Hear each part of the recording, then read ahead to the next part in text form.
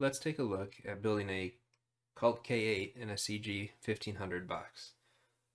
What we have here is our CG1500, pigtails, power cord. I've already mounted the power supply, Kulp K8, and a smart receiver. I had to modify the mounting plate to fit how I needed, but in the use case I'm going to use this, I needed to have a 9th port, so I'm using the smart receiver to accomplish that. And then I have the wiring from the power supply to the controllers already with terminals on the end ready to go together.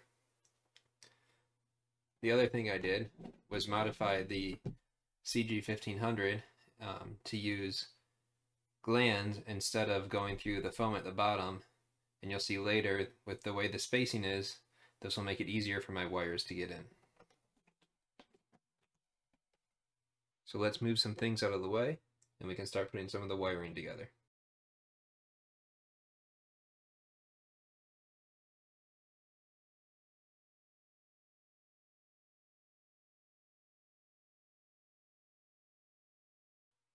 Okay, with our power wires connected, let's go ahead and we can start to put the pigtails and power cord through our glands. You'll see I took the lid off just to make it easier in terms of working on it.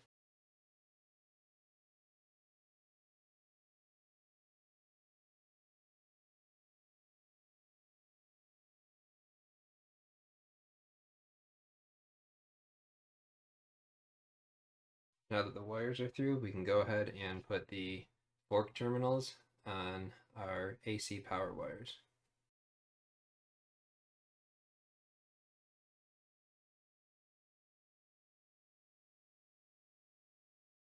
Then we can go ahead and put our pigtails into the Phoenix connectors. I know there's a lot of different thoughts and debates on whether to use ferrules, whether to cut off the tinned ends, or whether to use the tinned ends. In my case, I've used the tinned ends and have never had an issue with them, so that's what I'll continue to do.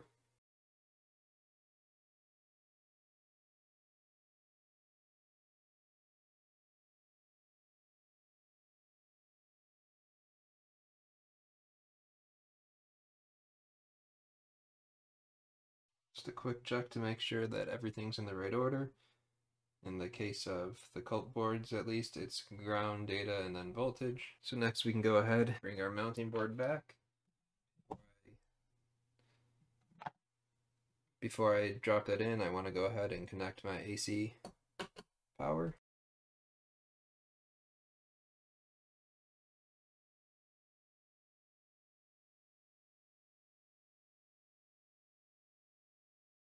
Then we can go ahead and drop the board in.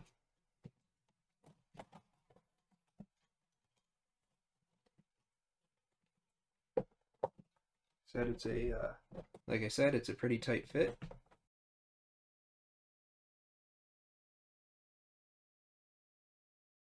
And then we can go ahead and screw down the board.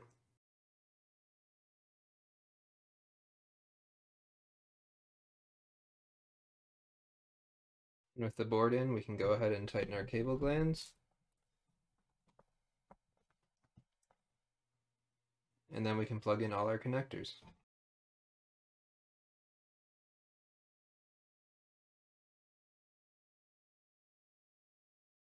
And then we can tighten down all the pigtail glands as well.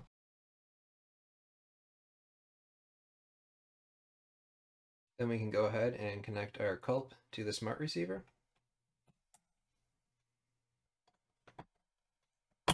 One last check before we plug in the board. There's the input jumper on the Kulp. Make sure it's set to match your power supply. If you have a 12-volt power supply and this is set to 5-volt, it will damage your board. So let's plug it in and make sure everything turns on.